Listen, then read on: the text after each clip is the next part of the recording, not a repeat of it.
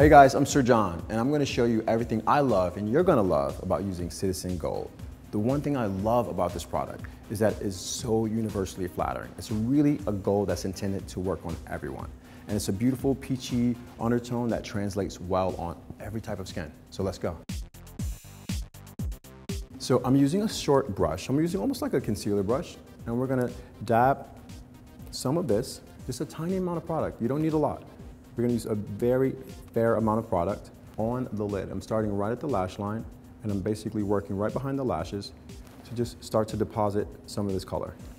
And I love that Kristen has this beautiful red on that looks really, really classic, and this is a beautiful way to take it up a notch. And I have a little hack. I always like to make sure the skin is freshly moisturized before applying any paint pot in general. It goes on, it slides across the skin, and it really sort of dances in the light. Gorgeous. And you see how that just opens up the eyes? It doesn't close the eye. It doesn't look too ostentatious, but it really is light reflective.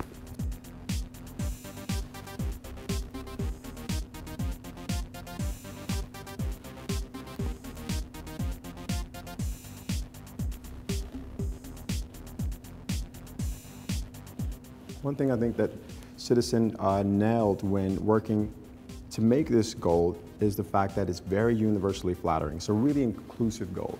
It's not too cold, it's not too coppery, it's not too yellow.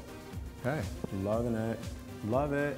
So the ultimate hack is how can we make this a bit more convertible? So I'm gonna go into brushing a bit of this on the cheeks, but before I do that, I'm gonna mix it with a really rich moisturizer. So on my brush, I've mixed this with a bit of moisturizer.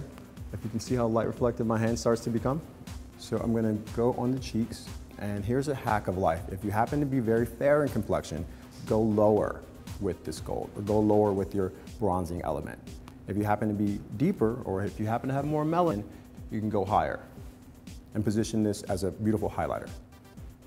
So in this case, on Kristen, we're gonna go lower and almost work as a bronzing component.